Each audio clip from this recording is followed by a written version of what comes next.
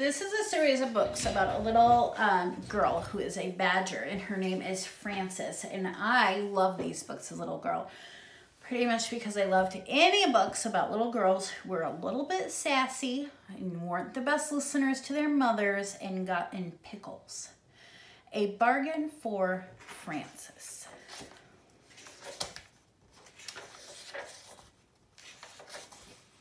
And this is by Russell Hoban and pictures by Lillian Hoban. It was a fine summer day, and after breakfast, Frances said, "I'm going to play with Thelma." "Be careful," said Mother. "Why do I have to be careful?" said Frances. "Remember the last time?" said Mother. "Which time was that?" said Frances. "That was the time you played catch with Thelma's new boomerang," said Mother. "Thelma did all the throwing, and you came home with lumps on your head." "I remember that time now," said Frances. "And do you remember that other time? Last winter," said Mother. "I remember that time too," said Frances. "That was the first time there was ice on the pond. Thelma wanted to go skating, and she told me to try the ice first." "Who came home wet?" said Mother. "You were Thelma." "I came home wet," said Frances. "Yes," said Mother. "That is why I say be careful, because when you play with Thelma, you always get the worst of it." "Well," said Frances, "this time I do not have to be careful. We are not playing with boomerangs. We are not skating. We are having a tea party, and we are making a mud cake." "Be careful anyhow," said Mother. "All right," said Frances. Frances took her dolls to Thelma's house. She took her alligator doll and her elephant doll. She took her snake doll and her teddy bear too. As Frances walked to Thelma's house, she sang, "Alligators, bears, and me are very fond of drinking tea. The elephant and the wiggly snake are happy when they eat their cake." Frances and Thelma made a mud cake. They put daisies on it for frosting. Then Thelma got out her dolls and her tea set. "I am saving up for a tea set," said Frances. "I am saving all my allowances." "This is the best kind to get," said Thelma. "It is plastic and it has red flowers on it." "That is not the kind I want," said Frances. "I want a real china tea set with pictures on it in blue. The tea set I want has trees and birds and a Chinese house and a fence and a boat and people walking on a bridge." "I used to have that kind of tea set, but all I have now is part of the teapot. The rest of it is broken." "That is why that kind of tea set is no good," said Thelma. "The cups break and the saucers break and the teapot and the cream pitcher and sugar bowl break, and then the tea set is all gone. My tea set has red flowers and it does not break unless you step on it." "Well," said Frances, "I am saving up for the other kind." "How much have you saved up?" $2.17, said Frances. So Frances has $1, $1.25. Whoa, that's not a quarter. Here we go. $1.25, $1.50, $1.75, $2,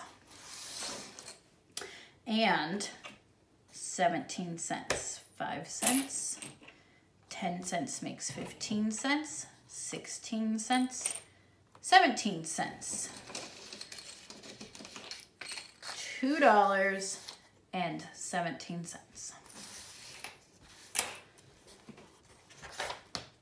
How much does a tea cost? How much does a tea set cost? Said Thelma.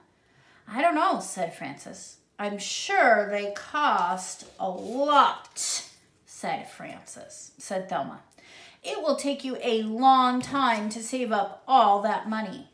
"I know," said Frances, "and I wish I had a tea set now." "Maybe I will sell you mine," said Thelma. I think Thelma's being a little bit sneaky here.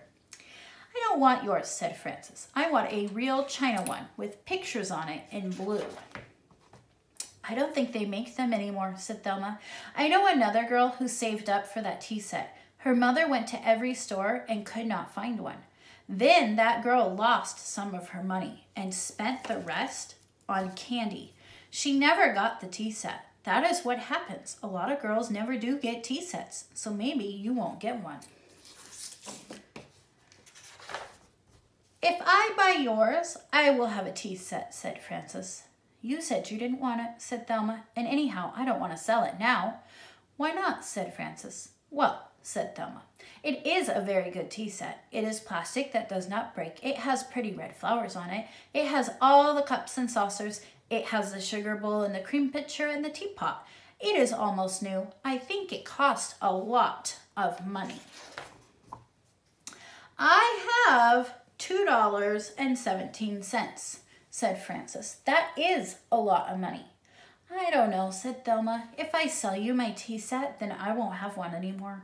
We can have tea parties at my house then, said Frances, and you can use the money for a new doll. Well, maybe, said Thelma. Do you have your money with you? I'll run home for it, said Frances. All right, said Thelma. I will think about it. Will you run home for your money? Frances ran home for her money. When she came back, Thelma said, I will sell you my tea set. Frances gave Thelma her money. Thelma gave Frances her tea set. No backsies on this, said Thelma. All right, said Frances. No backsies.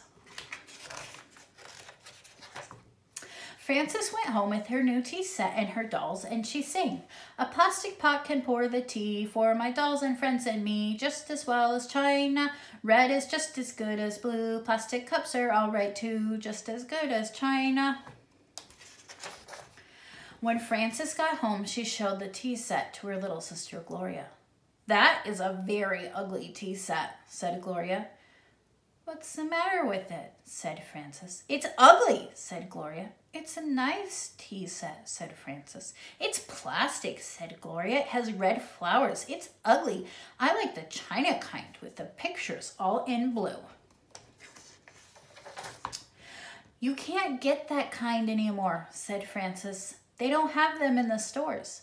Yes, they do, said Gloria. They have them now at the candy store. My friend Ida got one yesterday, and she showed it to Thelma, so Thelma knows they have them at the candy store. They cost $2. So $2.07, $2.05, $2.06, $2.07. So Frances had $2.17, and she could have bought the tea set for $2.07. How many cents would she have left over? We'll find out here in a bit, but in the meantime, pause and see if you can figure it out. Frances walked slowly to the candy store. She looked inside, and there was Thelma. Thelma gave the storekeeper her money. The storekeeper gave Thelma a china tea set with pictures all in blue. Thelma did not see Frances as Frances walked away. Frances sang a little song as she walked away. Now that's plastic, what I've got. Backsies are what there is not. Mother told me to be careful, but Thelma better be bewareful. Frances thought about no backsies all the way home. When she got home, she put a penny in the plastic sugar bowl of her tea set. Then she called Thelma on the telephone. Hello, said Thelma. Hello, said Frances. This is Frances. Remember, said Thelma, no backsies. I remember, said Frances. But are you sure you really want no backsies? Sure, I'm sure, said Thelma. You mean I never have to give back the tea set? Said Frances. That's right, said Thelma. You can keep the tea set. Can I keep what is in the sugar bowl too? Said Frances. What is in the sugar bowl? Said Thelma. Never mind, said Frances. No backsies, goodbye.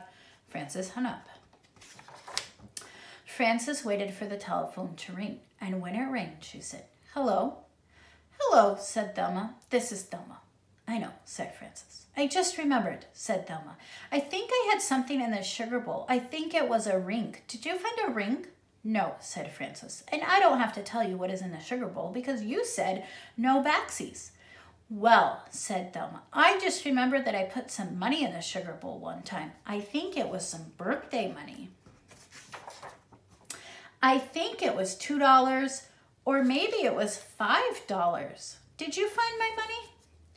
You said no backsies, said Frances, so I don't have to tell you. I don't have to say how much money is in the sugar bowl. Well, said Thelma, it is my money and I want it. Do you want backsies? Said Frances. Do you want your tea set back and you will give me my money back? I can't, said Thelma, because I used the money for a new tea set. Okay, she's going to tell you how much change was left over. There is only a dime, so if you said a dime or 10 cents, ding, ding, ding, you were correct. Left over. I will give you the new tea set and the dime. The new tea set is a china kind you want. It has pictures all in blue. You said they don't make that kind anymore, said Frances. This one was very hard to find, said Thelma, and I think it was the very last one in the store. All right, said Frances, bring it over. Thelma brought over the china tea set and the dime, and Frances gave back the plastic tea set. Then Thelma took the lid off the sugar bowl and saw the penny. Penny's 1 cent. Copper brown. That is not a very nice trick to play on a friend, said Thelma. No, said Frances, it is not. And that was not a nice trick you played on me when you sold me your tea set. Well, said Thelma, from now on I will have to be careful when I play with you. Being careful is not as much fun as being friends, said Frances. Do you want to be careful or do you want to be friends? I want to be friends, said Thelma. All right, said Frances. Then I will give you half fees on the dime. Frances and Thelma went to the candy store with the dime. Frances bought bubble gum and Thelma bought Lifesavers.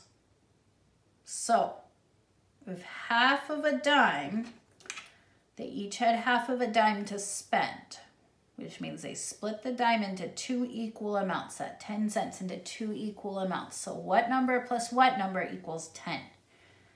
If you said 5 cents, you are correct, which would be a nickel. Then they went back to Frances's house to skip rope. Gloria came out to turn the rope and skip too. You and Gloria can skip first, said Frances to Thelma. I will go last. Thelma skipped first, then Gloria. Then Frances skipped, and she sang. 1 for plastic, 2 for china, 3 for yours, and 4 for mine. 5 for tea, and 6 for cakes. 7 for elephants, 8 for snakes. 9's a trip to the candy store. Then comes 10, and 10 skips more. Backsies 1, backsies 2. Backsies are no fun to do. Careful once, careful twice. Being careful isn't nice. Being friends is better. Then Frances and Thelma shared their bubble gums and Lifesavers with Gloria.